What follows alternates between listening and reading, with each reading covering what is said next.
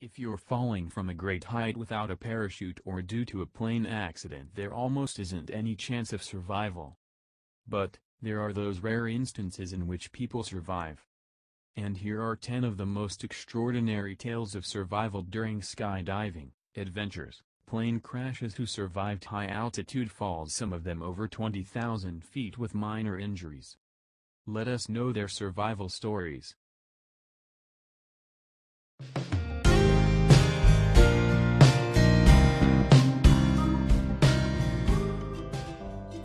Mohammed El Fattah was a 3-year-old boy who was a sole survivor of Sudanese Airways plane. The accident occurred minutes after takeoff, killing 105 passengers and 11 crew on board. It crashed into a hillside near the part of Sudan while trying to making the emergency landing. The boy was the only survivor. The boy fell into a tree and lost his right leg and suffers his burns and crash. He was seen by a person and was taken to the hospital for treating his injuries. Bahia Bakari was a French schoolgirl who along with her mother were traveling on Yemenia Flight 626 to the Comoros for a summer vacation. As the plane descended for its approach, minutes away from its final destination, the jet plunged into the Indian Ocean near the north coast of Comoros on June 30, 2009, killing 152 on board. The plane broke apart as it hit the water. She was ejected from the plane as it crashed, and found herself floating alone outside amid debris. She could barely swim and had no life vest, clung to a piece of aircraft wreckage, floating in heavy seas for over 9 hours, much of it in pitch darkness. She reported later that initially there must have been other survivors as she could hear them after the crash, but later the voices became silent. In the next morning she came to realize that she was alone at sea, having been drifting for hours without food and water. As soon as she was sighted, a member of the rescue team threw her a life preserver, but the waters were too rough and she was exhausted to grab it. Suddenly, a large wave flipped her over and she disappeared from view, until she reappeared a few minutes later. It was at this exact moment that Matarafi, a rescue worker, jumped into the water to save her. The next day, she was transported back to Paris. She recovered in 3 weeks. In 2010 she released a book, I'm Bahia, The Miracle Girl, co-authored with a French journalist, in which she explains the details about her survival and rescue. James Bull was a skydiver from Staffordshire. During his 12 years in the sport he had completed over 2,500 jumps. In December of 2009 he was working on a documentary, filming an athlete skydiving over the Kamchatka in Russia. Known as the Land of Fire and Ice, it has 40 active volcanoes, and is covered in snow for 9 months a year. The idea was to get footage of the athlete flying in front of a column of steam hundreds of feet high in the side of a mountain. One day while filming his documentary he failed to open his parachute due to a communications error with a fellow skydiver. It launched only a few seconds from impact to the ground. He plunged 6,000 feet without a parachute and hit the rocks at an estimated speed of 100 kilometers per hour. He landed on snow-covered rocks and suffered a broken back and rib. He felt amazed that he had survived. He was taken to a hospital in Moscow and then to Britain and was fitted with a back brace and started walking within a week. He still continues the sport of skydiving to this day. Juliane Margaret Kopka is a German-Peruvian biologist, who was the only survivor of 92 passengers and crew in the crash of Lanza Flight 508 in the Peruvian rainforest. On Christmas Eve 17-year-old Juliane Kopka along with her mother boarded Lanza Flight 508 in Lima, Peru to join her father for Christmas at his research station in the Amazon rainforest. The Lanza commercial airliner at 21,000 feet was enveloped in large dark thunderclouds and it encountered severe turbulence. Lightning was flashing everywhere and the plane was shaking violently, which naturally terrified the passengers. Then a bolt of lightning struck the plane's engine and tore off a wing and the plane started to hurtle towards the ground. The cabin came apart. The next thing she knew was she found herself strapped to a row of seat alone, falling and spinning silently from 10,000 feet above. She plummeted through the forest canopy and slammed to the floor. When she woke up the next day she was amazed to have survived the 2-mile fall. She survived the fall with only a broken collarbone, a gash to her right arm, and her right eye swollen shut. Kopka found some sweets which were her only food. After looking for other survivors unsuccessfully, she was able to locate a small stream. She relied on the survival principle her father had taught her, that tracking downstream should eventually lead to civilization. So with a bag of candy and one sandal she started walking for 9 days. She hobbled, swam afloat. The downstream the wounds became infected because of insect bites. On her way she had to dodge crocodiles, piranhas and deadly insects. Eventually she came to a shack where she slept and was soon discovered by Peruvian loggers who used the shelter arrived and treated her injuries and bug infestations. With the help of a local pilot, she was airlifted to a hospital, and united with her father. It's hard to imagine a 17-year-old girl survive such a fall and hiking alone in the world's largest rainforest. Kopka moved to Germany, where she fully recovered from her injuries. Like her parents, she studied biology at the University of Kiel, graduating in 1980. She received a doctorate and returned to Peru to conduct research in mammalogy. Christine McKenzie was a South African skydiver who survived an 11,000 feet fall with only minor injuries after both of her parachutes failed to open.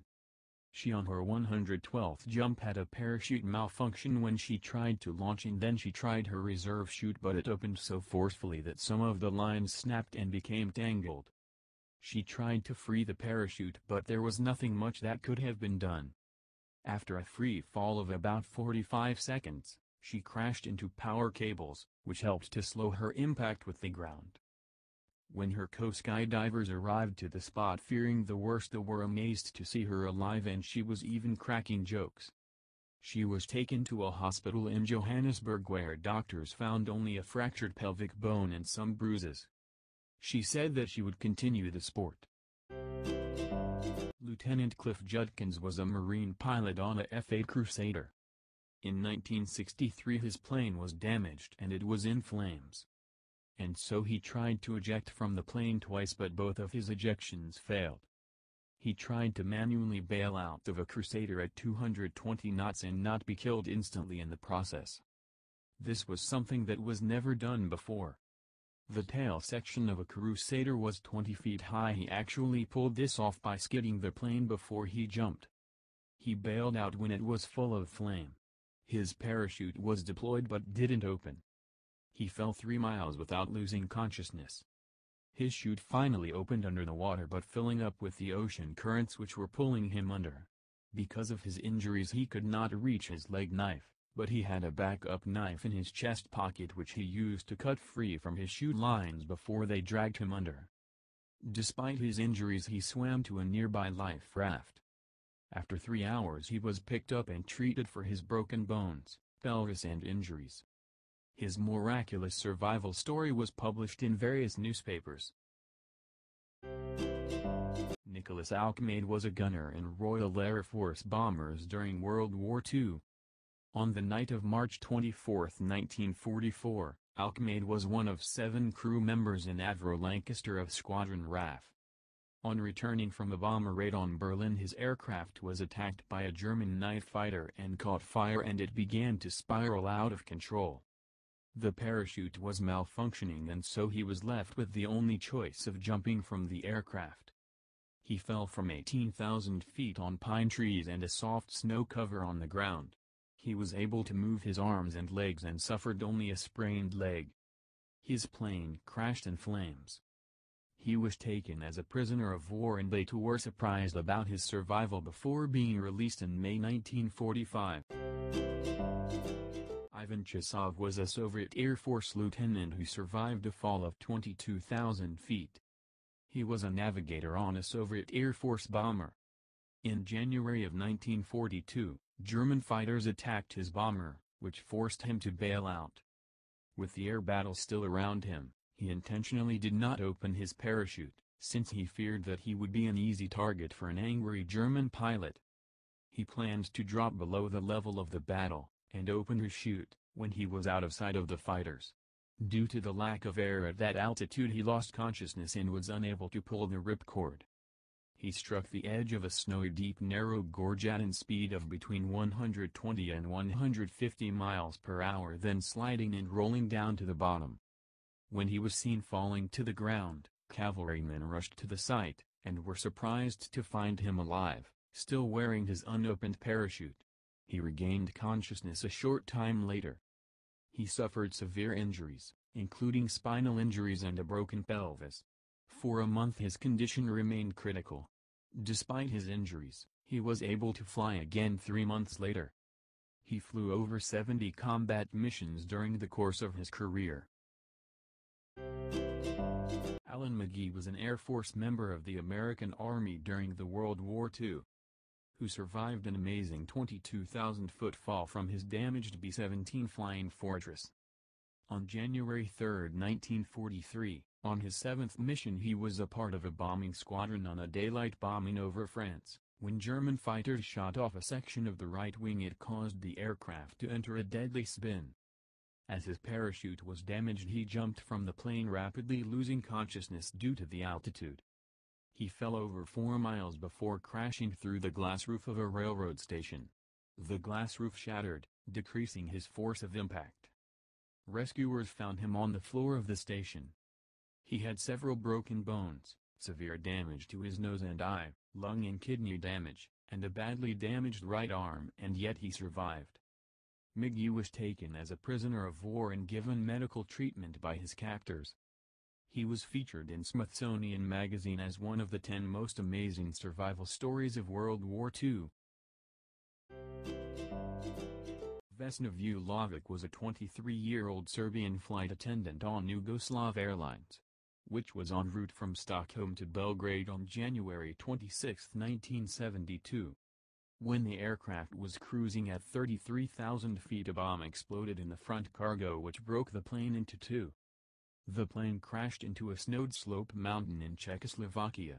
She was on the rear part of the airplane when the explosion occurred, and one of the catering trolleys pinned her to the wall, preventing her from being sucked out during the fall. The tail section of the plane was intact, and when the tail impacted the snow-sloped mountain, it did so at such an angle that it made the debris slip on the snow slopes.